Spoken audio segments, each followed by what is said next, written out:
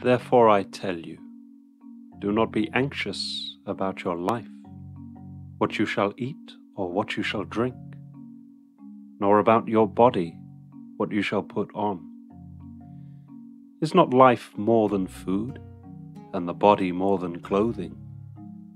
Look at the birds of the air.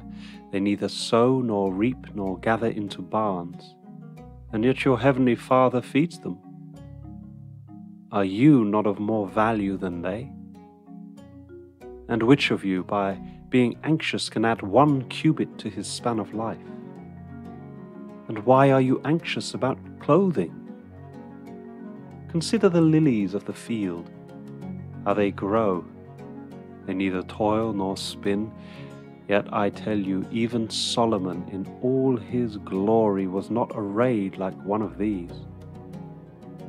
But if God so clothes the grass of the field, which today is alive, and tomorrow is thrown into the oven, will he not much more clothe you, O men of little faith?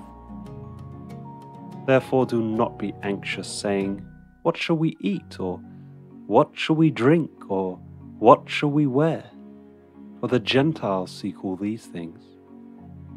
And your heavenly Father knows that you need them all. But seek first his kingdom and his righteousness, and all these things shall be yours as well. Therefore do not be anxious about tomorrow, for tomorrow will be anxious for itself. Let the day's own trouble be sufficient for the day.